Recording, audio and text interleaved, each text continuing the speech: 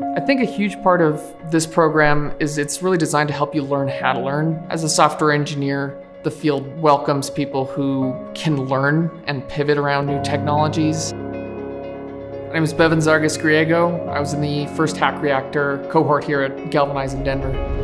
You're not here to learn a technology stack necessarily that's going to be gone in a few years. You're here to learn how to read technically, pick out some of the patterns that are built around software engineering.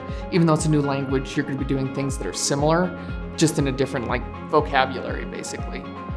It's a different community. I mean, I attended 2 colleges, and I don't know if I feel I have a particular affinity to them. It was kind of pushed me through the door, and here seeing alumni come back who aren't business founders looking for cheap labor or something. It's an actual community experience. It's people generally coming back and trying to share their experiences and knowledge and how to move forward with my own career goals, and then just how to give back to it as well.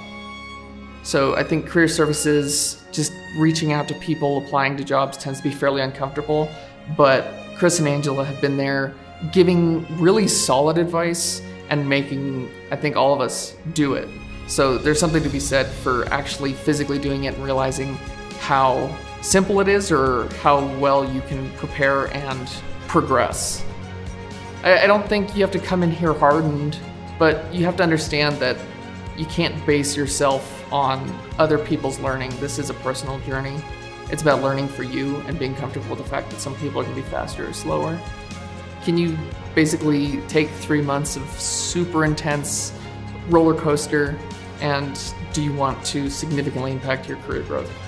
Just in my cohort, there were 2 people who felt they were very weak, and they had never coded before. I think a few of us had some pretty reasonable experience, and they just felt down on themselves. And I think part of that was that sense of community. We all kind of were like, you guys know more than you think you know.